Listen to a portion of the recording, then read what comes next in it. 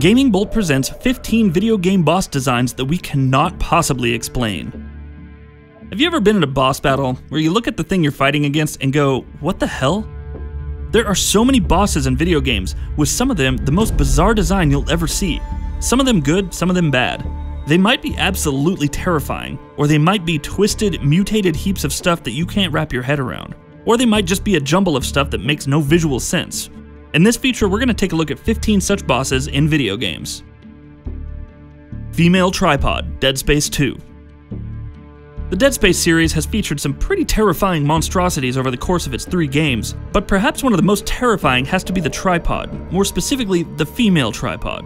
Tripods themselves are pretty scary things to begin with, being horrifying 3-legged necromorphs that are made out of mutilated human corpses. But as if that weren't enough, the female variant also has a blade-like tentacle growing out the top of its head, and caught in the middle of that tentacle is the corpse of an infant, whose legs and arms can still be seen dangling out in the open.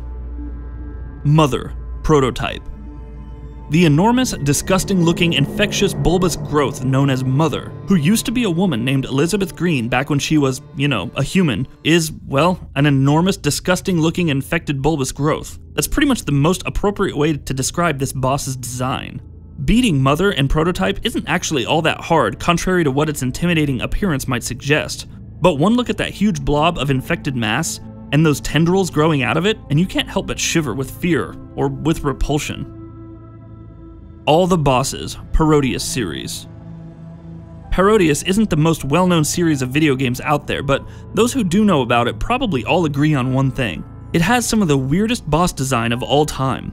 From a fat, naked pig-looking thingy with whiskers and pointed ears to just a huge set of lips with an elongated tongue lolling out of it. The Parodius games consistently deliver one boss after another that makes you just pause and stare at the screen in wonderment for a good few seconds.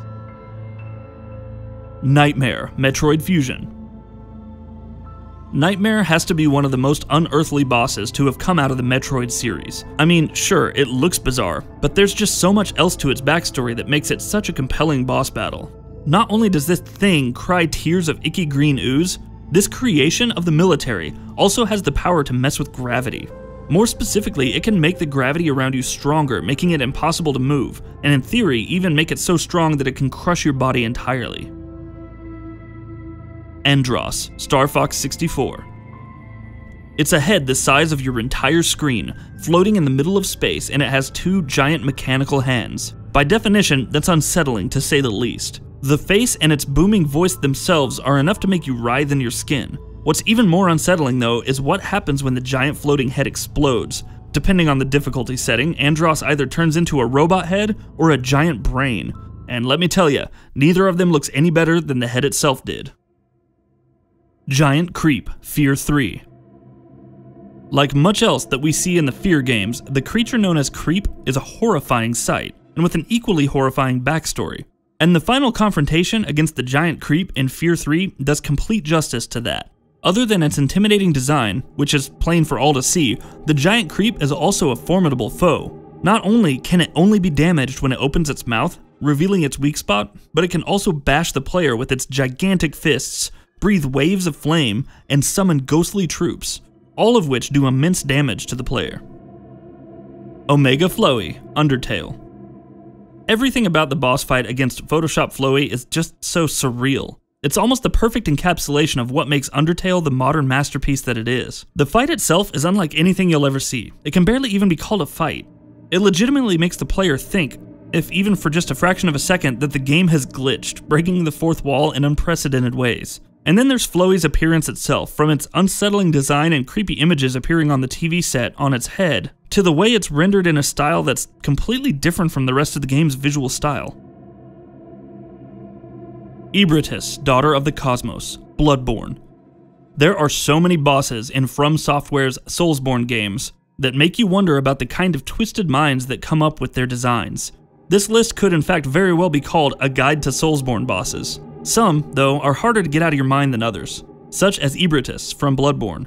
She's a celestial being from the cosmos, which is fitting because her appearance doesn't belong in this world. She's got a body like a slug, has tentacles sprouting out of her, has a huge bulbous head covered in something that looks like fungus, and also has a set of thin, membrane-like wings. She's also deceptively agile and can deal large amounts of damage to the player, in addition to having some pretty deadly long-range attacks. Not in 100 years could a normally functioning human being come up with something so bloodborne-y. Nihilanth, Half-Life. It's a commonly accepted fact among the Half-Life fandom that, in spite of all the game's many strengths, its final boss fight is a bitterly disappointing one. It provides no challenge, and compared to the rest of the game, it just feels dull. That and its design is just plain weird. It's a giant floating fetus that makes strange noises and has multiple limbs. Maybe the perception of this boss would be slightly better if fighting it wasn't such a chore, but sadly that just isn't the case. Gygus, Earthbound. In a game that is, at least on face value, quite kid-friendly, Gygus is perhaps one of the most perturbing boss fights in a video game. Its peculiar, outlandish appearance is unlike anything you'd see in conventional boss fights, while the method of defeating the boss is also quite unconventional. Rather than attacking the enemy head-on, the game sees players having to pray to the people of Earth in order to drain Gygus' cosmic energy. Not to mention the fact that the implications of the boss themselves regarding some truly heavy subject matter are inherently discomforting, to say the least. Gaping Dragon, Dark Souls. The Gaping Dragon is not a dragon. It's a hellish beast that makes you scream profanities at your screen the moment you lay eyes on it. According to Dark Souls lore, this creature used to be a regular run-of-the-mill dragon. You know, the kind of insignificant insect Soulsborne's veterans might look at and go, meh, before its eternal hunger transformed into whatever this thing is. 4 legs, 4 wings, 2 forelimbs, and a ribcage that gapes wide open like a mouth. And look at those ribs! Who hurt you, From Software? And why are you taking it out on us? Amalgam Alpha, The Evil Within.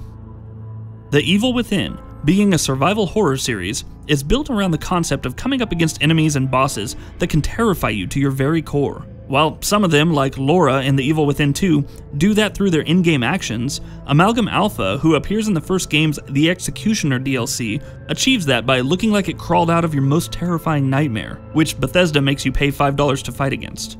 It's an amalgamation, hence the name, of human corpses, many of whom are still vaguely conscious. It's got a huge eye at the end of a stalk, which it uses to spy out its prey, large, heavy limbs which it uses to squash its victims, and a giant gaping maw on its underside through which it can swallow you whole. Splitworm, Silent Hill 3. Enemies and bosses in Silent Hill games are, by design, the stuff of nightmares.